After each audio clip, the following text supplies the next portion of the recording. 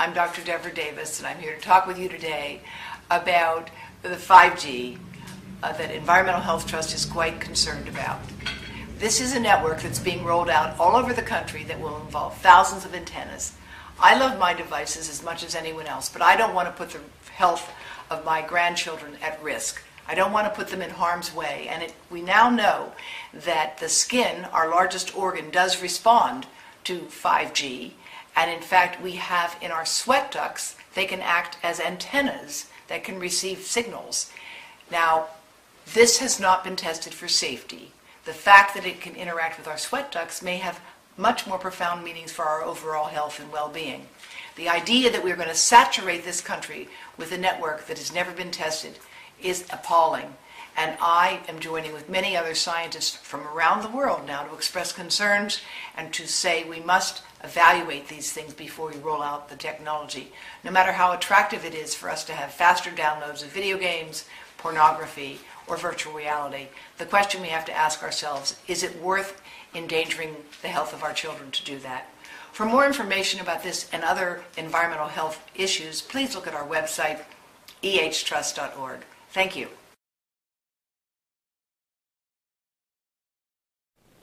I just wanted to comment about what the 5G is. Maybe many of you do not understand. It's at this point we use 3 gigahertz for mobile networking. Then the 5G will introduce tens of gigahertz. It's like even 40 gigahertz, and these are no longer microwaves. These are millimeter waves, and they have, as Darius very well explained, these have totally different biological effects.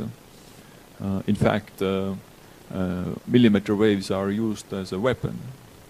There are armies that use active denial systems which direct millimeter waves to the attacking enemy, and they will feel as their skin is burning.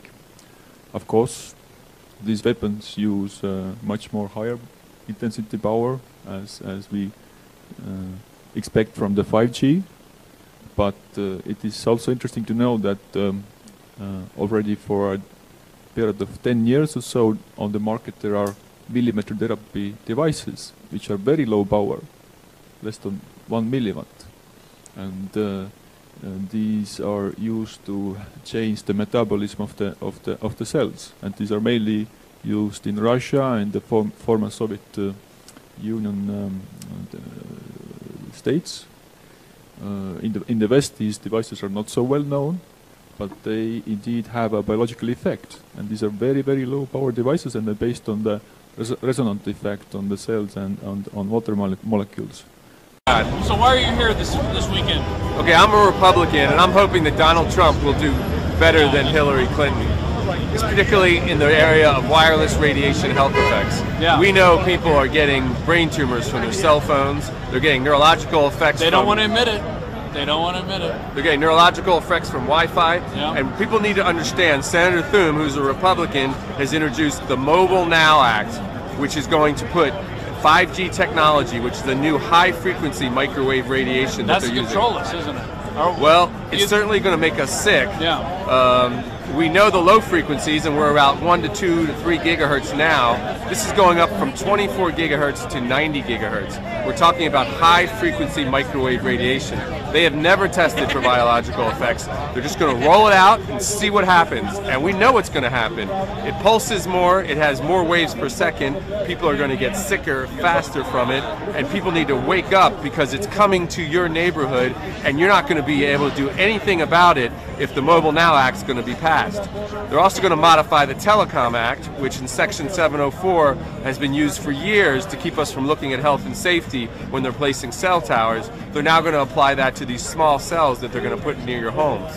This is an absolute travesty. This is an injustice to the nth degree, and everyone and everyone is going to be paying the price for this. We need to stop the Mobile Now Act. We need to contact Senator Thune's office, who's leading the way. We need to demand that Donald Trump do better than Hillary Clinton and the Democrats, who sold their soul to the wireless industry and were the #1 salesman of wireless technology, unfortunately, and big deniers of health effects. that Donald Trump do better and stand up to this special interest group. It's time to do it now, and this technology is coming to your neighborhood and your house in the next year. People need to wake up and come together around this.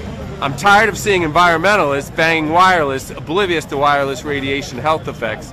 These groups that are upset with government need to understand that wireless technology is being used to epitomize and act out this. My name's Kevin Modis. I'm with Wireless Education Action and the California Brain Tumor Association.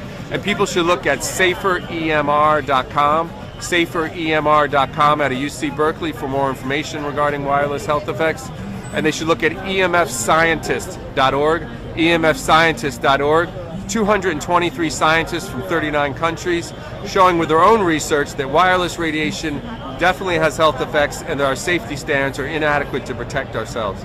We need to stand up for new standards, for warning, for using wired connections instead of wireless, and for testing these frequencies for biological effects before we roll them out on our population, which is what they're doing 5G. Before we put them in elementary schools, on our wrist and next to our head, and across our communities. It's absolutely insane, and the FCC and the 70 so people there are literally microwave poisoning the rest of our country.